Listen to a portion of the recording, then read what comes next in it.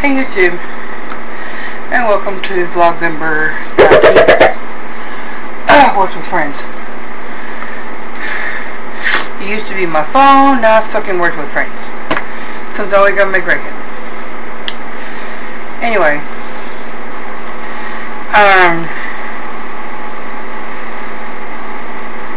Grandma's feeling better. I'm feeling better. No headache, so I feel better.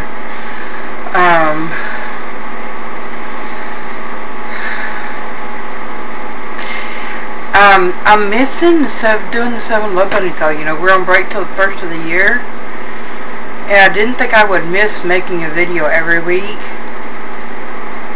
but I do. I miss you, bunny boy. I miss you. Anyway,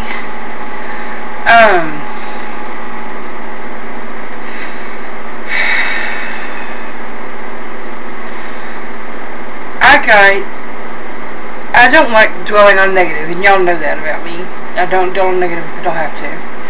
But I got probably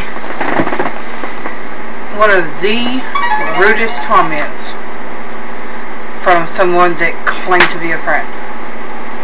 I mean, I just honestly could not get over it. Hang on. Shut up. Anyway. Yeah. Somebody asked me, said, they asked if I was gay because of all the gay films and on my YouTube channel and some of the things that I say in some of my videos. And they asked me if I was gay, and I said, and you know, of course, my first question out of my mouth is, what does it matter? And this person says, well, if you're a dyke, I want to know. I said, well, number one, why would you use a derogatory term to speak of somebody? Because I've never, ever in my life called my lesbian friends dykes. I just think that's up there equal to calling a gay man a faggot.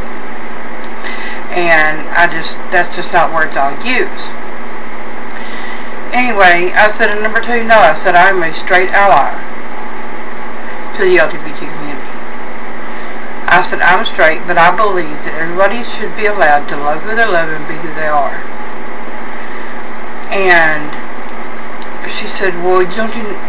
Then she got on that same Christian soapbox that a lot of Christians get on about, well, it's a sin and it's an abomination, and started quoting Leviticus.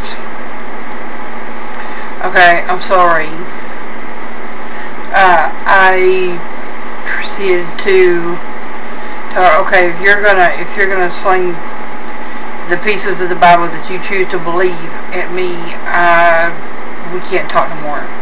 And I'm gonna talk to her in a couple of days. Anyway, sorry, I got her a cigarette. Anyway,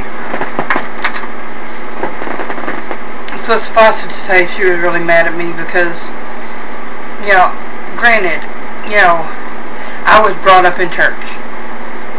But my grandmother, who's about as holy older as they come, never ever judged the homosexuals in our family. My cousin Rita was an out and proud lesbian. You couldn't get more out of the closet than her. But, you know, we didn't condemn her. We didn't say nobody could talk to her and do that just because she was a lesbian. We loved her because she was family.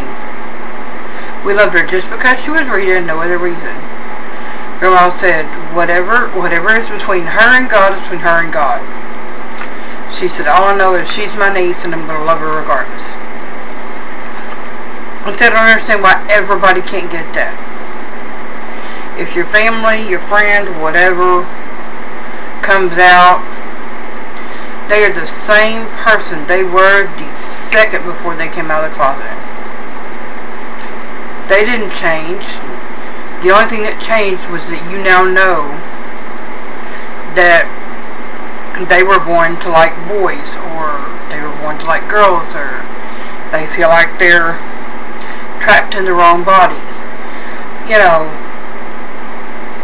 it's just, people say you're not born that way. Well, you are. It just takes a while for people to accept themselves for who they are. Then again, that's just my straight opinion. Anyway, I've rambled on for 5.5 minutes. Oh my fucking god. Anyway, I love you guys. Stay sweet. I'll see y'all tomorrow. Bye, bitches. Hopefully tomorrow will be better. I promise. Bye.